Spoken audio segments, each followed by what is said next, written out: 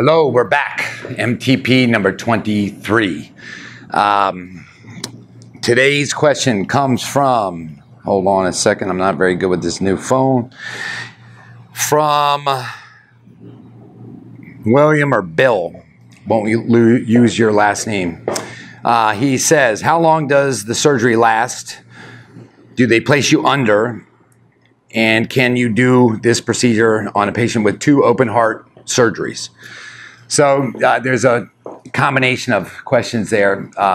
But basically, when you look at penile implants, about 70% of penile implants are done by guys that only do 4 to 6 a year. The other 30% are done by what we like to describe as more serious implanters.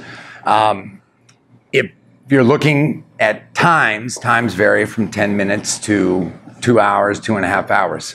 What you're going to want to do is you're going to want to look for a dedicated surgeon and a dedicated team, because one of my good friends, Gerard Henry, has written a paper about the diminished complication rate in patients who are done by a dedicated team and dedicated surgeon. So if you find a dedicated team and dedicated surgeon, you should have operative time somewhere between, say, 20 and 45 minutes. And they're not rushing, they're used to it. They've done enough of them to know what they're doing. As my dad has always taught me, if you want something done, go to the guy or girl who does the most. So when it comes to your implant, you got to find that team. Now, do they put you under? And everybody has their own ways of looking at this. I personally don't like general anesthetic for my older patients, and I really don't like it for my younger patients either.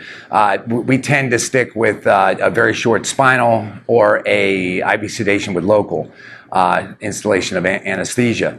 With these combinations, we've done over 8,000, and we've never had an anesthetic complication beyond, say, a spinal headache for a spinal anesthetic.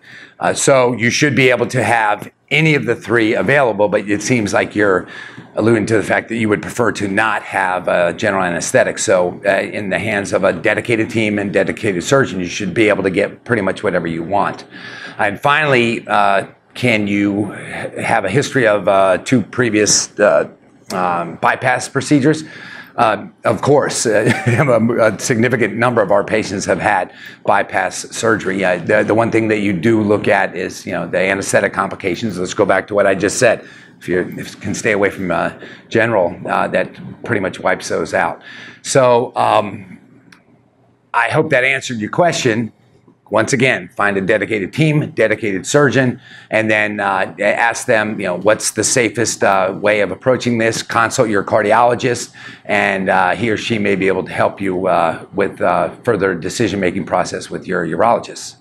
Another great question. Keep bringing them in, everybody, and we'll see you on the next Meet the Penis.